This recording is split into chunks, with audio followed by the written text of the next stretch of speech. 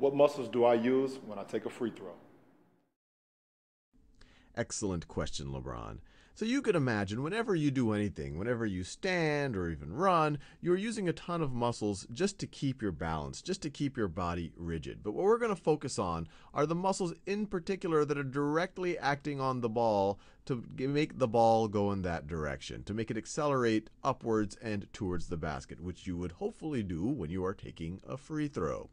So the muscles that are doing that are the ones that help your fingers go in that direction, help the palm of your hand go in that direction, and help your entire forearm to go in that direction. And obviously, there's a ton of other muscles at work, even the muscles that keep your entire arm above your head like this, the muscles that keep you standing, but we're just going to focus on these muscles right over here.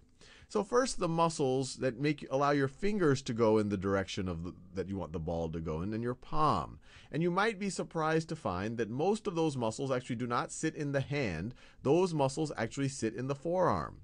Those muscles are actually here. So the muscles in the front of your forearm right here, they're actually all about flexing the fingers and the hands in that direction. And we've diagrammed them here. And there's a bunch of names for them, and I encourage folks to look them up. But it's a really interesting thing because we're often used to muscles being directly where the motion is. But in this case, these muscles, when they're in action, they contract, and muscles, when they're in action, do contract.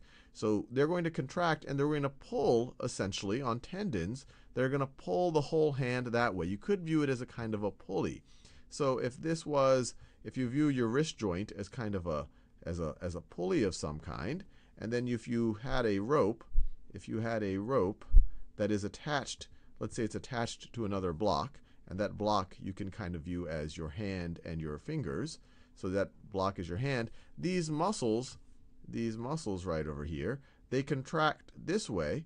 So it's analogous to pulling on this rope. And if you were to pull on this rope, what would happen to this block up here? Well, this block up here is going to go in that general direction.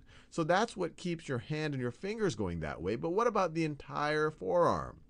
So once again, the muscles that get your entire forearm going in that direction aren't in your forearm. They are in the back of your upper arm. So they are right over here, often referred to as the triceps. The official name are the triceps brachii, but they're right over here, and it's called triceps because it's kind of a three-headed muscle. There's three muscle bundles that are going on, and when these muscles right over here, your triceps, when they contract, they allow your entire forearm to essentially straighten out on your elbows. So they'll go in that direction. In this case, when this muscle, the triceps, contract, your entire forearm is going to pivot on your elbow and go like that, which will allow the basket to go in the intended direction.